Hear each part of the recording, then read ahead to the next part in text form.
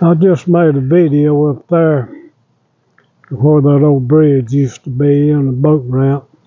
And I thought while I was here I'd come down and see if I could find that old where the jail sat back in the 1800s. This road up here is real busy. That pulp mill's right up there. A lot of road noise.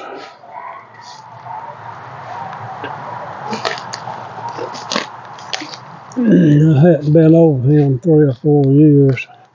When I was little in elementary school, we used to come by this way going to the creek swimming, and I can remember when the walls were standing.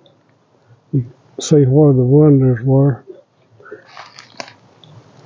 It wasn't a big jail. I'd say about 20 foot across that way and 30 that way. And on this back side, I was over here back in the 70s, and the foundation was still there. It was several bricks thick.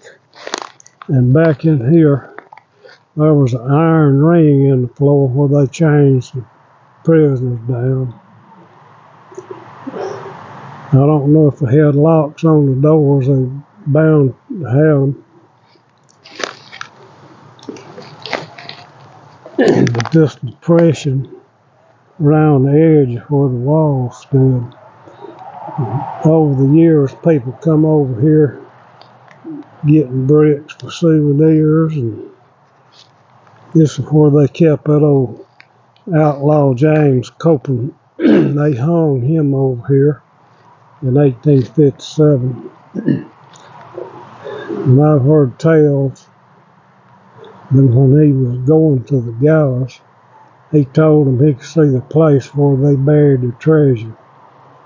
And so them stories is passed down through the years. And I don't know why anybody would be digging at the jail for treasure. But there's just a few bricks left. Old handmade bricks. This jail was built in 1847. And just up that way was the courthouse. And years ago, a team from the local university came over here and did an archaeological dig. And they found some bricks up there where it was a sidewalk or steps.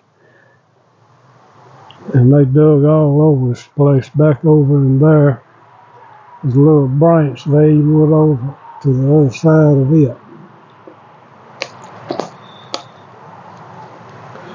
But it's a shame this place is gone. It would have been a good historical place to preserve.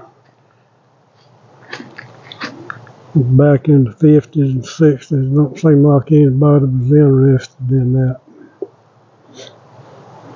Well, I'll see you next time.